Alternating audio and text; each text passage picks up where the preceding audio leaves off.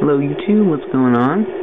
Making this video to show you guys my Amtrak p-40. This engine I bought at a train show. It ran about 65 bucks.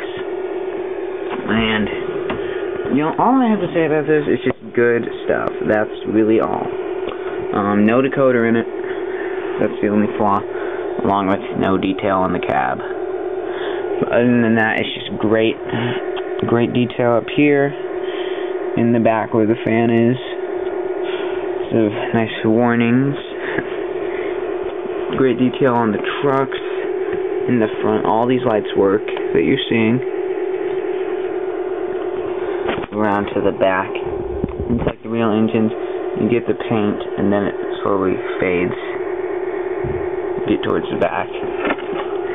Again, the lights back here work. The door.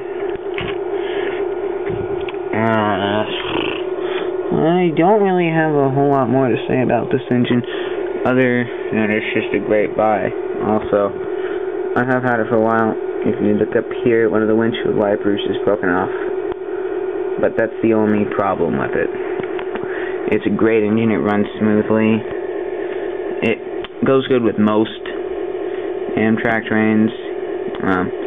It really kind of varies. It goes best with the paint scheme that it matches, but some of the superliners it matches. So thanks for watching this video. We'll be doing many more like this.